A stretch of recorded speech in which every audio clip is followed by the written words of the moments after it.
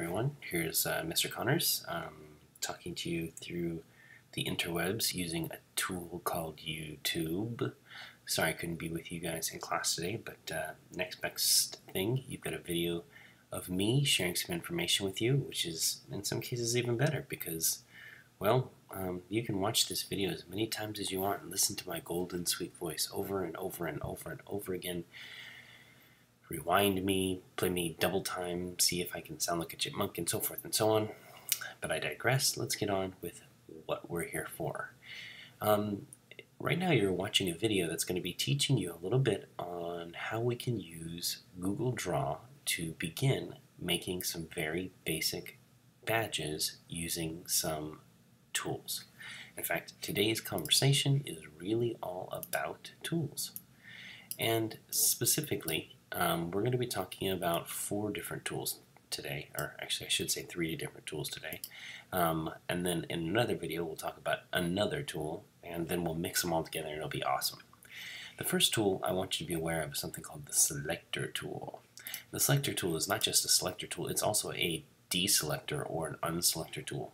For example, with the selector tool selected, I can select different elements, whether those are shapes, or text boxes, or anything else. But if I've got something selected and I want to unselect, all I have to do is click outside in this wonderful gray space, or as it mentions up here, I could hit escape on my keyboard, and it deselects. The selector tool is an important one to remember because sometimes you're working on something and you want to move something or grab something else, and you want to make sure you got the selector tool and not one of these other ones selected. Otherwise you could end up drawing on top of something, and that could be bad, or resizing something, and that could be bad, or moving something, and that could also be bad. And so make sure you get your selector tool selected. The other tool I want to talk to you about today is called the line tool. It's right here. What's neat about the line tool is, yes, it does make lines, which, to be honest with you, if you were in the corporate world and you're a graphic designer, you wouldn't call it the line tool, you'd call it the stroke tool. I'll get into that more a little bit later. But what's neat about the line tool is there comes in a variety of different types of lines. For example, there's the regular line, there's the line that has an arrow on one end, or you could choose it to have arrows on 2 ends. There's something called the elbow connector, the curve connector, which are kind of fun, kind of tricky to use. The curve, play around with that one totally. The polyline, I love. It actually makes shapes out of different lines that you create. And then the scribble. I'm not going to go into all of them today, but you should try them all out and see what they do. They're super cool. And then there's the shape tool. Now the shape tool actually comes in a bunch of varieties too. There's your regular shapes, like your smiley face. There's your arrows. You can pretty much find any kind of arrow you need in any direction. Your callouts, which is awesome because they've got these stars in here with all these different pointers. So if you're making something that's in the shape of a star, you could totally use that. Or it's got these banner type things. So for those of you who have banners or ribbons at the bottom of your things, you can totally add those on. And then there's the equations. I excel, anyone? Anyways. So there's a selector tool, the line tool, the shape tool. We'll get into those other things a little bit later. But in addition to talking about the tools, I also want to talk about something else. Zooming. Zooming is so awesome. It's super cool. Did you know that you could use this awesome zoom tool to literally click on it, choose it, and zoom in on things? Ooh. Oh. Oh. Ah. Oh wait, now how do I zoom out? Well, that's where the Zoom to Fit tool comes. If I click on that, bloop, I'm back to where I was. This is really great if you need to get into something and make some serious detail, like as if you wanted to, I don't know, add a, maybe some hairs on an arm or a hand if you were making a hand in your badge. I don't know. But just know that if you need to zoom in to get some serious detail going on, the Zoom tool is going to be your friend. Also, I didn't use the deselect or select tool. Gotta be careful with that. Anyways, something else that I want to make sure that you're aware of is the fact that there's something else called cropping. When we're done with everything, we're going to actually go through the process of getting rid of all this stuff. We can crop in a couple of different ways, but one of the best ways to go through the process of cropping, not there. not there. Not there.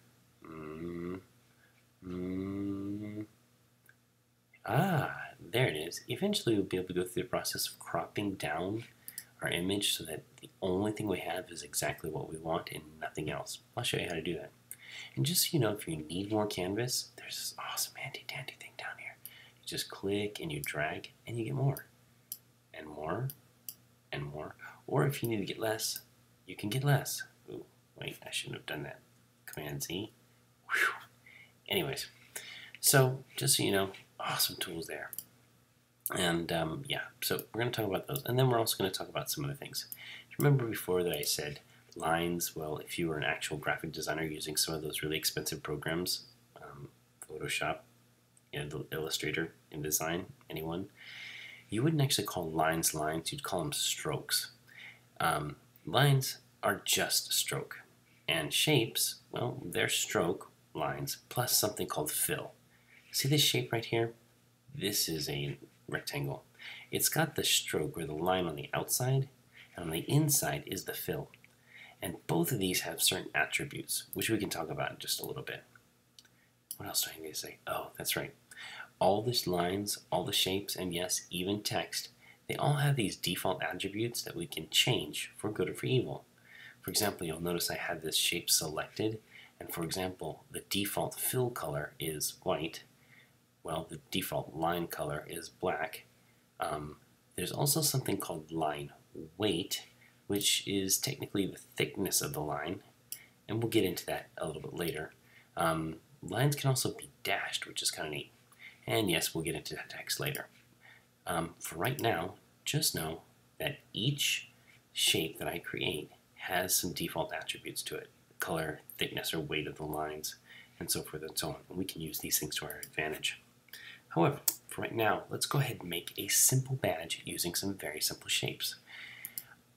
We just had a special day the other day called Valentine's Day. So I'm going to go ahead and quickly make a Valentine's badge.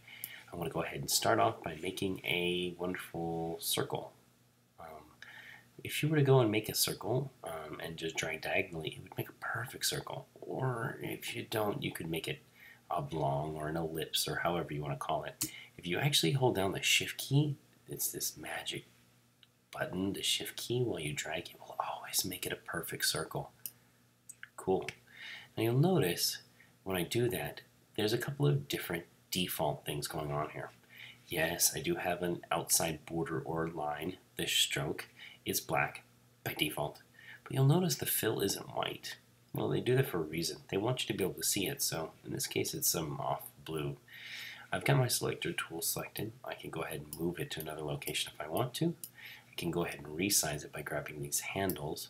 I can go through the process of even rotating it. Notice the percentage degrees. That's really cool. Look, I'm going to rotate it 360 degrees. Can you tell? Not really. Circles don't work that well. Anyways, I want to actually go ahead and make a change here. For example, I want to go ahead and change the thickness of the outside border to 16 pixels. Notice how thick it gets. That's kind of a neat thing. And I want to change the inside fill color to, oh, I don't know, white maybe? There we go. Now, the badge I want to make is actually going to be a Valentine's Day badge. So simply, I'm going to put something in the middle. What could I put? I know, there's got to be a shape in here that would make a lot of sense. Ah, there you are. Now, I could go ahead and drag and draw, and notice I could make it taller or wider, or again, holding on the shift key, making it perfect. Notice when I do this right there, it actually gives me some type of an indicator that something's happening. That's actually making it perfectly sized so that if I were to move it and drag it, notice this is super awesome. These guidelines that pop up are actually telling me when that is perfectly centered. Oh, isn't that cute? Of course, no Valentine's Day heart would ever want to be a light shade of blue, so yeah, I'm going to change that to red. That looks better. How about we change the thickness of the line and make it, the weight of the line, make it 8? I like that even better. Now I could leave this just the way it is, and it would be perfect. But maybe I want to make a change or something along those lines. Maybe I actually don't want that black line on the outside. Well, If I actually changed it to the color of the fill, you wouldn't actually see it. Or if I really wanted to, I could actually change the color of that stroke to transparent. And it pretty much does the same thing. Either way, if I make it the same color as the fill or make it transparent, it won't look like it has a border, even though it does. Up to you. One thing I am going to do, though, is I'm going to play around with this. For example, I could choose my Valentine's Day badge to have 1 heart, or maybe I could make my Valentine's Day badge have 2 hearts. So I could, I don't know, take this heart, maybe copy it. Maybe I could then go up and paste a second copy. Oh, that's kind of cute, yeah. Now I've got, oh, they really blend into each other. Maybe having a border is not such a bad thing after all. If I take that one and make that one black, and I take this one and make that one black, then you can see them a little bit better. Now I've got 2 hearts. Oh, now that's a really cute Valentine's Day badge, isn't it? What if I did this? What if I actually took this heart and I made it black? Wait, just listen to me here. And then I took this Valentine's Day heart and I actually did something called ordering it. I want to send it backward. I'm just going to put it behind this one.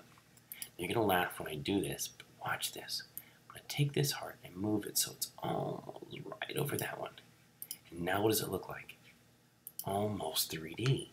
What I've just done is I've created what looks like a shadow in the background. It almost makes it stand out a little bit.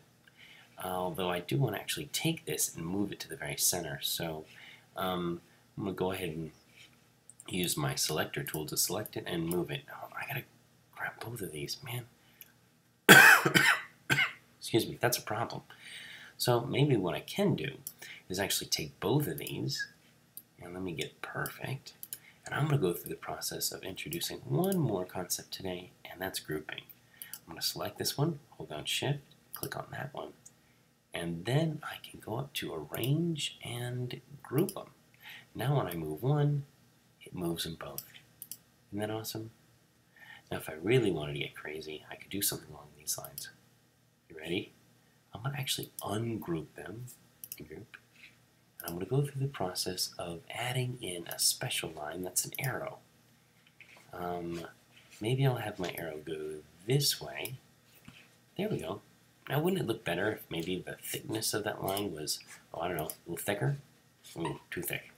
Maybe I'll make it this thick. Well, that's pretty good. But wouldn't it be a better arrow if it was actually, you know, like behind it? Well, yes. What could I do? You know, I could use my selector tool and I could send it, send it backward. Now that looks pretty sweet. I just wish I could do something to the end of this. Hey, check it out. These arrows have some different things over here. So maybe I could actually change the end of it to look like that. Or I could change the end of it to look like that. Now that looks kind of neat. What if I needed to make it longer? I bet I could click on this and drag it out a little bit. Easier I'm going with this. Awesome sauce. So, ladies and gentlemen, you can spend some time fooling around with the basic shapes and what we call those attributes of those basic shapes, changing the length, the size, the color, the thickness, the weight, and all kinds of stuff to make some seriously awesome things. Oh, wait. There was one other thing I wanted to do. Yeah, I wanted to crop this. So, I'm going to go up to, what was it? Oh yeah, I needed to select everything. Ooh, that's not good. Select everything this way? Yeah. Wouldn't be a bad idea if I probably grouped everything together. What do you think? Maybe arrange and group? Yeah, that's good. Now, I do want to do that crop. I wonder how I'm going to do this. Maybe I don't need this stuff anymore? Oops. Maybe I have to select the entire thing to delete it. There we go. Now can I crop it? Maybe I have to select everything. And then, can I crop it? Well, it sounds to me like I need to learn how to use this crop thing first. Anyways, hope you enjoyed the video. Wish you the best of luck. And I'll see you in the next one. Aloha.